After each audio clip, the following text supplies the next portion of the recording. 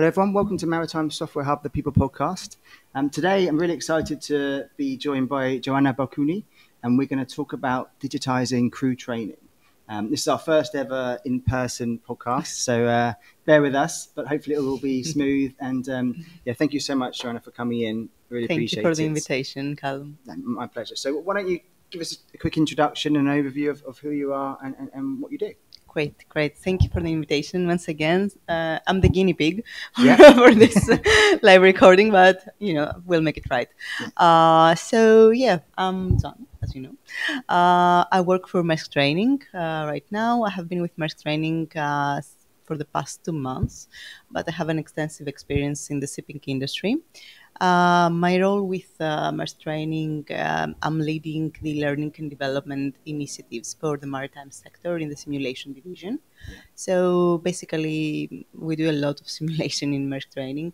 Maersk Training was set up after an incident on one of our own rigs. So we are very much based on safety and improving efficiency on board vessels and offshore.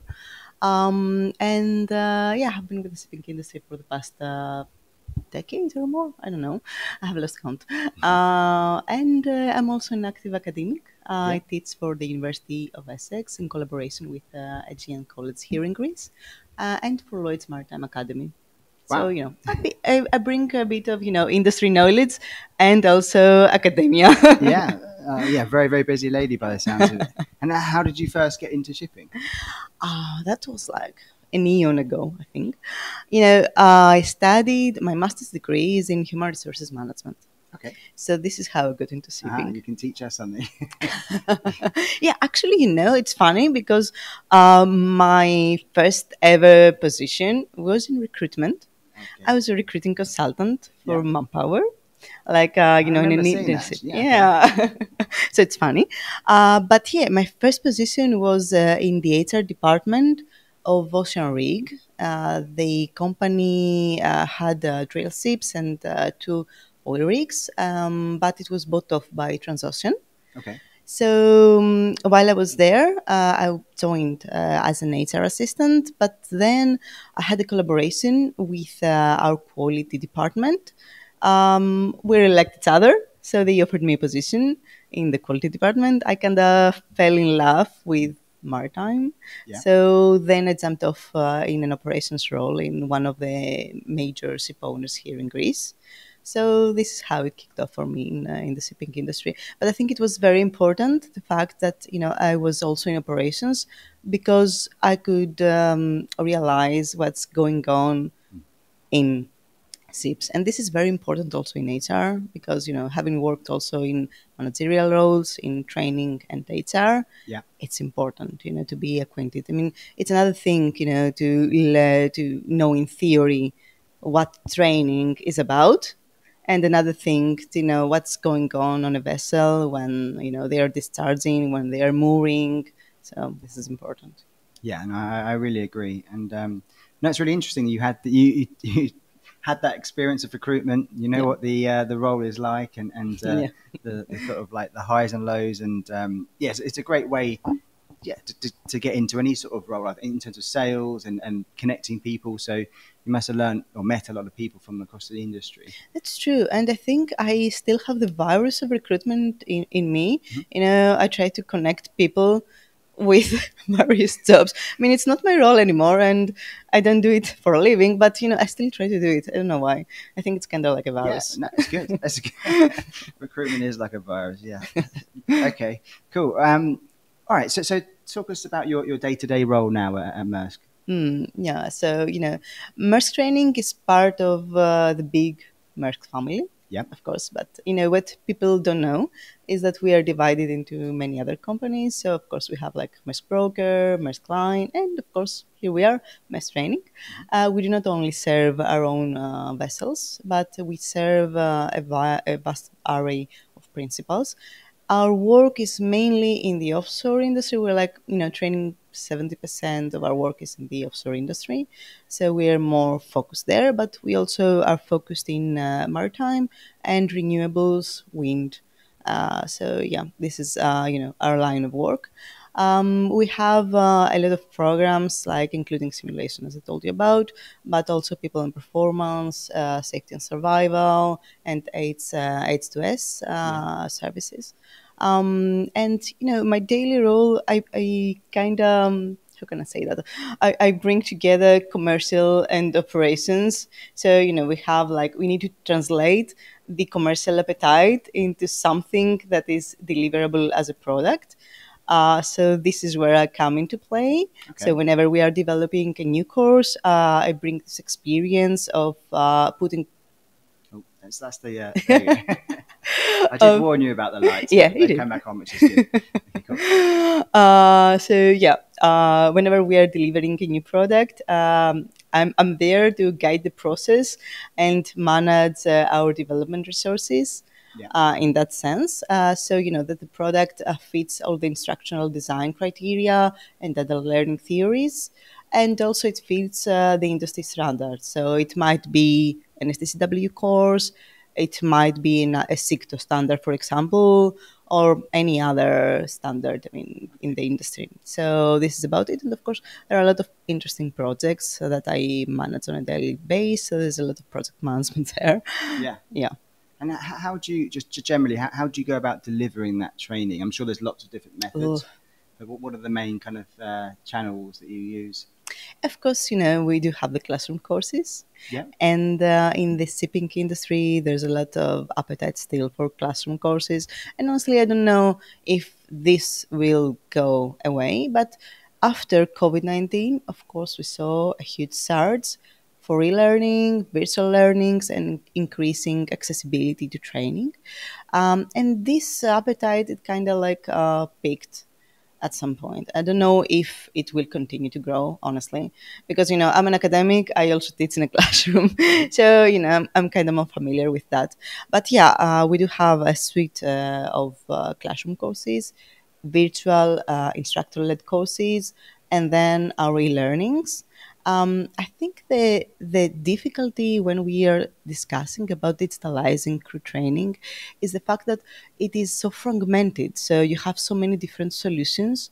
I think that the change in the industry will come when somebody will be able to bring everything together. Yes. From classroom to e-learning, because most people do not understand that it comes down to competencies, to building abilities, and essentially learning is about changing behavior. So when we are doing a training, what we want to change the safety behavior on board a vessel. So we don't want an accident to happen. Yeah. This is what we are trying to do.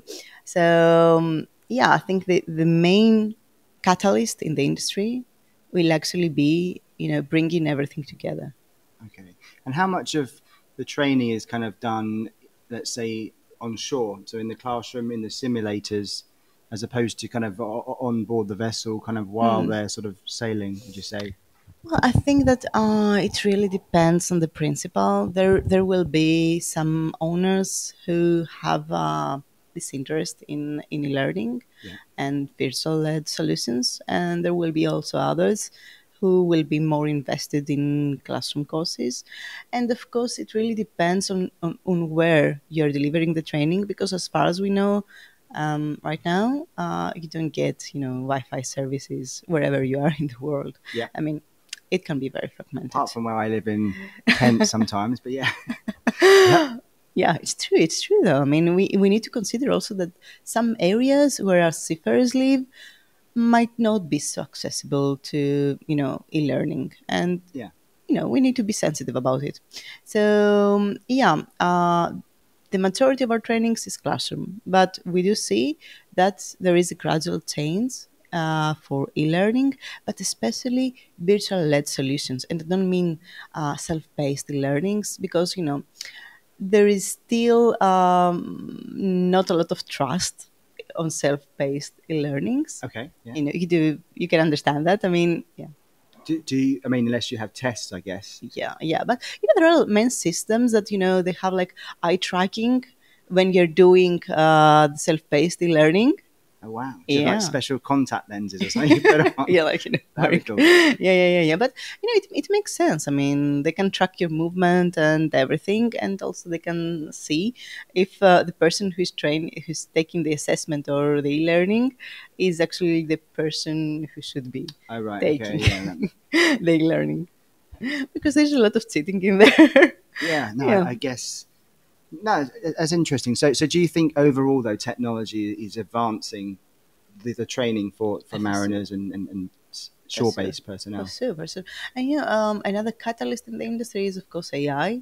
Yeah, And I mean, it would be great if we had like an AI that could, guide us through the competencies and see in which area we are lacking, like a seafarer where he's lacking, and propose like a training or a micro learning solution, because not all interventions have to be like a 5 day long course.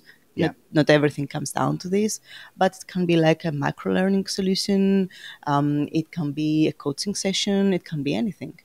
So I mean, imagine if you had this competency management system where it yeah. could also propose you. Yeah, so we've had, I mean, recently on the podcast, we've had two or three technology companies that focus on the crewing side. Mm. And we had Signal on, Signol, Yeah. and they obviously do more behavioral, and Yeah, you yeah, probably yeah, know them yeah. very well. And they're really interesting. And I think if they can use those sort of individual traits and behaviors of individual seafarers, or maybe even just like ranks of Yeah. seafarers in generalization of how they can deliver the training, it can be really interesting and helpful. So yeah, I think it's fascinating, especially if it then improves the safety side of Yeah, shipping. yeah, yeah. And especially in the safety side, I mean, for high risk operations like CO2, extinguishing fires, there's a lot of VR into play.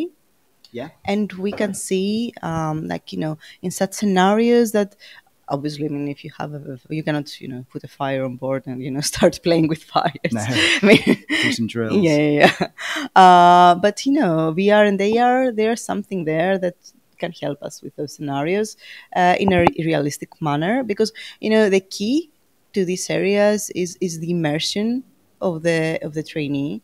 They have to feel that they are actually inside the scenario. So VR can help us achieve that, but of course, it's a solution that is very difficult to be implemented by everyone.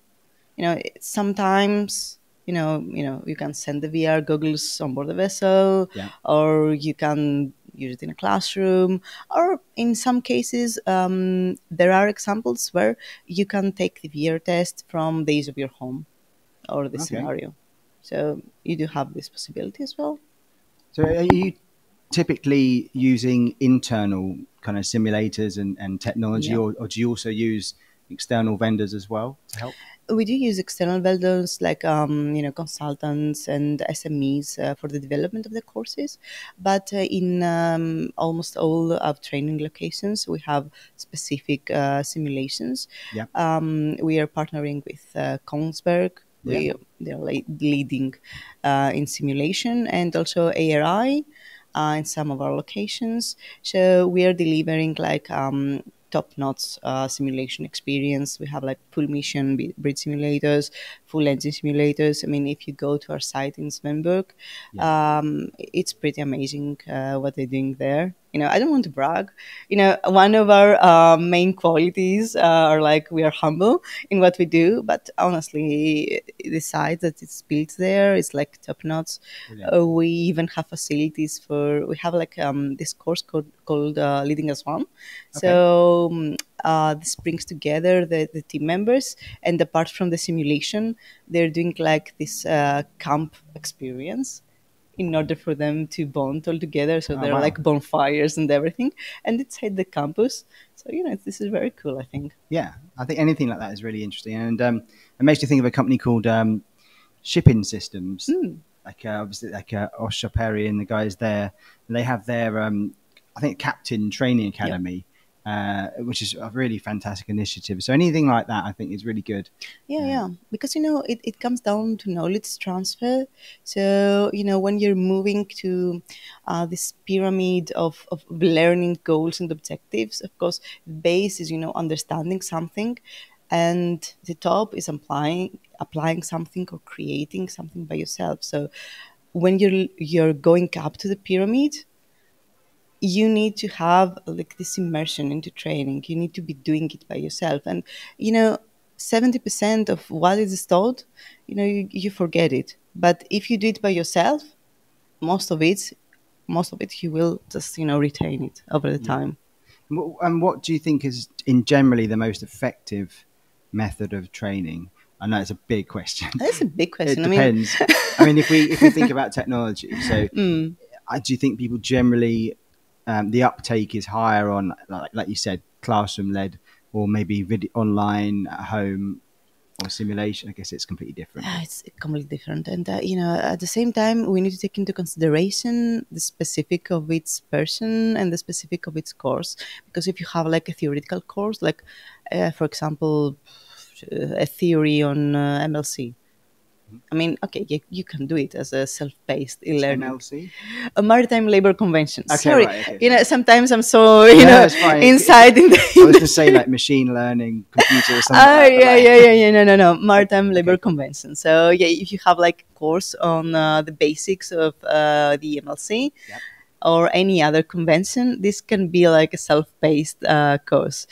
But if you're doing an exercise on ship handling or mooring and mooring, Yeah, so different. it's so different. I mean, you can have some theory, like in core regs, for example, but the application will always be in a simulator. It can't be otherwise. And of course, the cost of not doing it in a simulator is quite higher. Yeah. I mean, there's like this cartoon. It's quite well known. So the CEO asks the CFO, "What if we train our employees and they leave?" And then the other guy replies, "Okay, and what if we don't train them and they stay?" Yeah. I mean, it's a high risk, Yeah, especially in definitely. our industry. Yeah, 100%. Okay. So from your point of view, then, you obviously speaking to different crewing managers regularly, different companies, or within Maersk.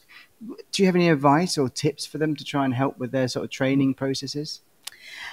I think they need to be proactive, and we see that the maritime industry is a bit a traditionalist. We take it step by step, and I totally understand it, because when you see at the OPEX of either bit dry bulkers, tankers, whatever name it, doesn't matter, the highest OPEX item is always the crew expenses, and training comes down And into bunkers, that. probably, as well. Yeah. Bunkers is another thing, but yeah, I mean, crew expenses is quite a lot of their Yeah. OPEX. So I understand that when you have like a very high item in your OPEX list, sometimes the training budgets are constrained. So you need to focus only on those areas that will be most impactful.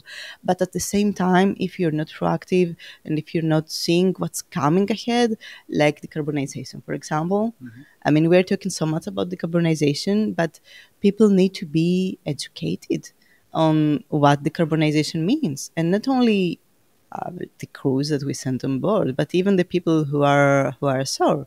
I mean, what's methanol, what's ammonia, Yeah. and what it's like working with those fuels.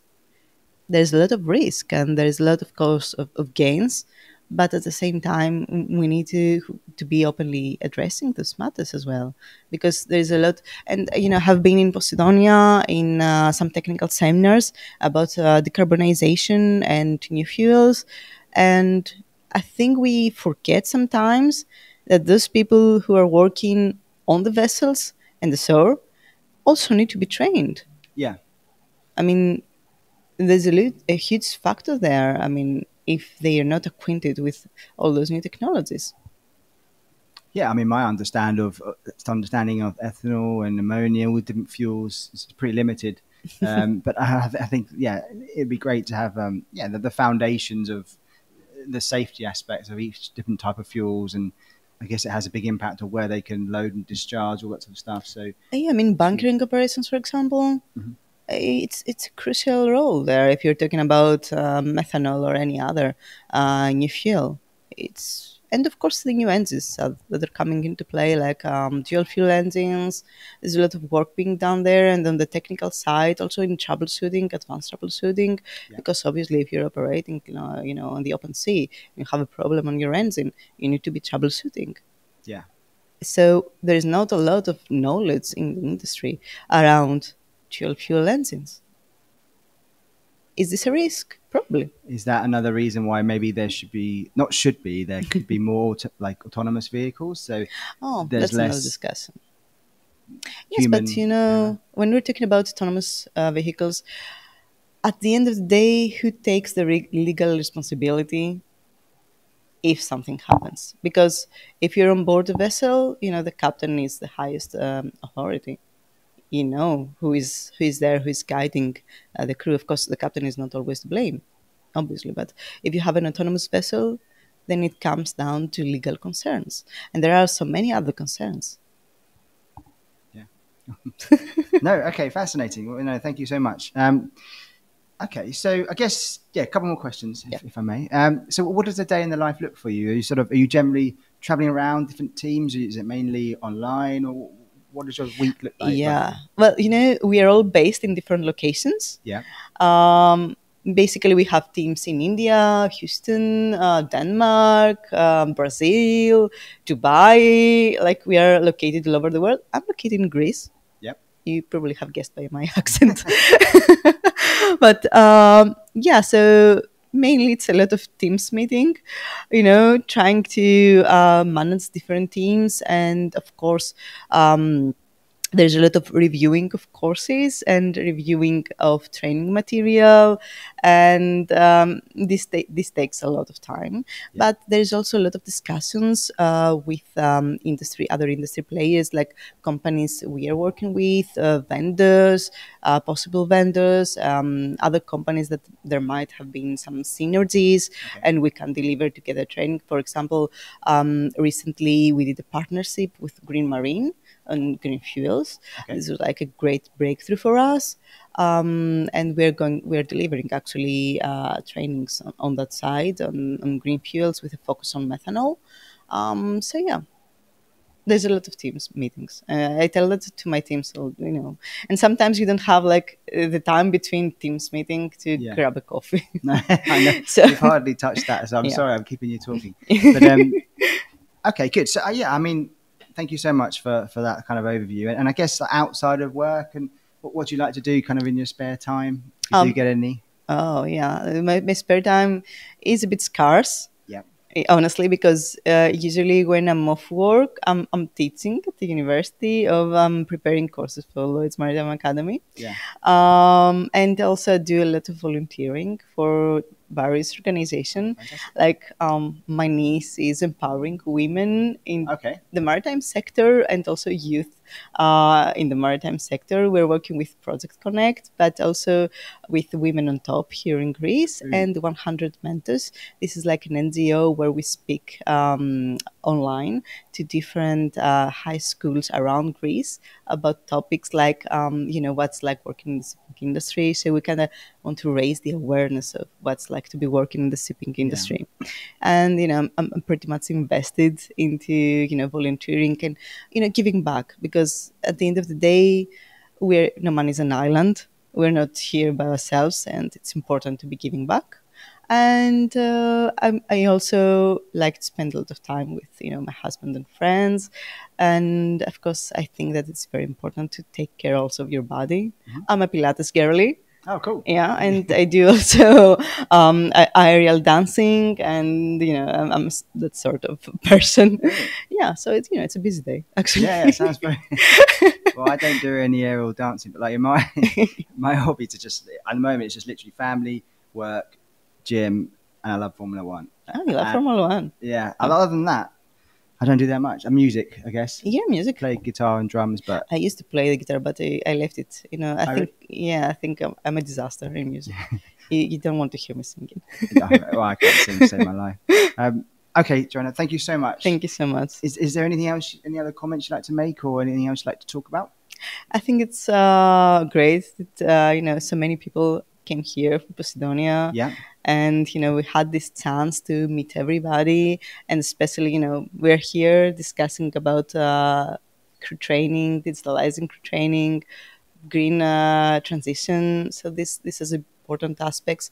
It was also touched upon during Posidonia and the events of Posidonia. So I think it was a big event for us, and I think it will get bigger by 2026. Yeah, sounds like it. Yeah. Okay, so if anyone would like to reach out to you or the Maersk Training team, what's the best way to do so? Of course, you can reach us via email, through our website, and you can connect with me on LinkedIn. I'm active on LinkedIn, so of course you can find me, and I'll be happy to connect. Cool. All right, brilliant. Well, thank you so much. Thank you. Really appreciate your time, especially making the journey to come here. So thank you again. It's a heat. There's a lot of heat here. It's very hot. All right, thank you everyone for tuning in, for listening, and speak again soon.